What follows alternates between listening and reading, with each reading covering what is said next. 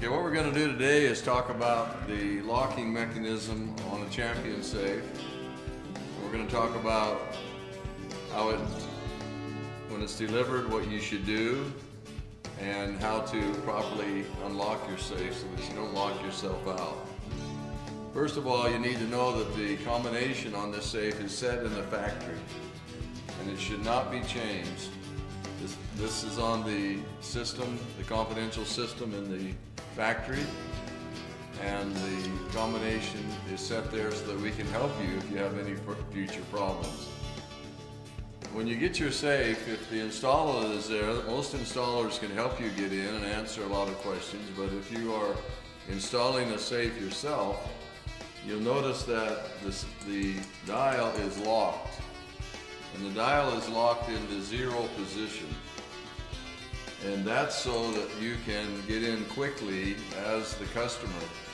Within your packet, you'll find a key to the safe. And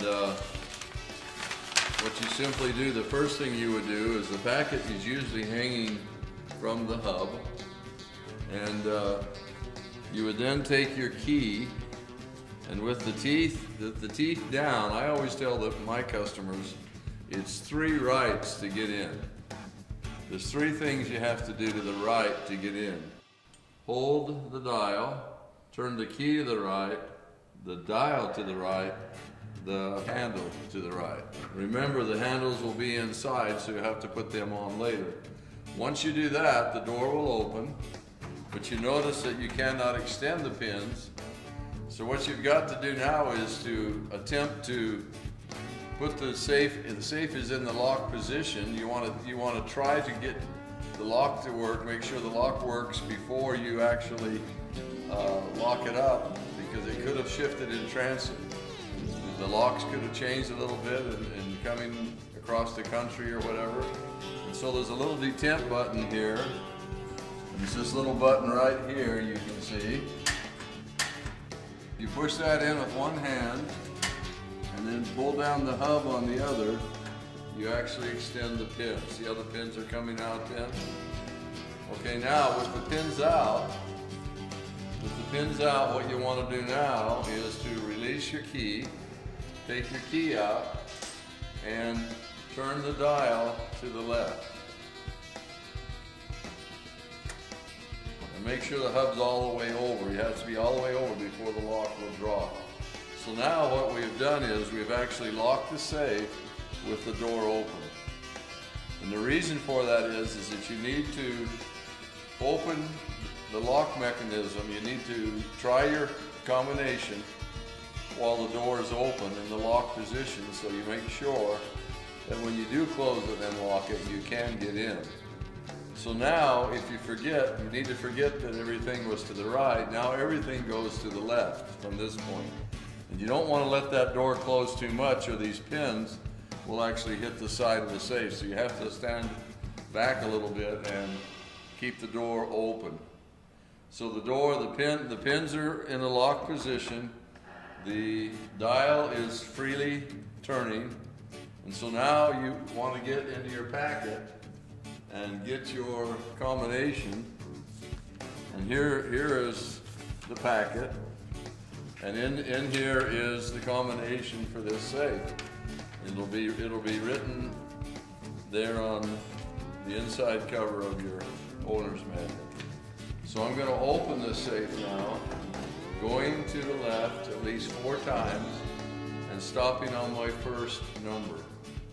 It's a 4-3-2-1 sequence in the combination. So I've just gone around 4 times, stopped on the first number. That's going around to the left. Now I will go to the right and stop on the second number the 3rd time I see it.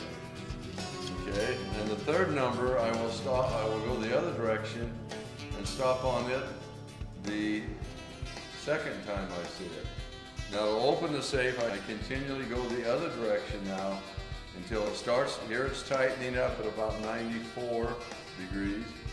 And I keep turning it, and this safe will open at about 84 degrees. What I do on my own personal safe is once I have locked the safe, I've shut the door, I've extended the pins, and I have turned the dial. I always check it by pulling on it. The safe is locked. Then I think the safest thing to do is take your key and simply then lock this into the 0 position. And the reason for this is if children are playing with this, or if someone were to get your combination, they could not open the lock without unlocking the dial. So what we do now then, if you wanted to get into your safe, you would take the key and simply unlock your dial, start to the left, and work your combination. If you have a problem or issues with your lock, don't be hesitant to call. But first of all, I would suggest that you do a thorough reading of just the customer manual, the owner's manual. There's a lot of questions in there that can be answered by reading this.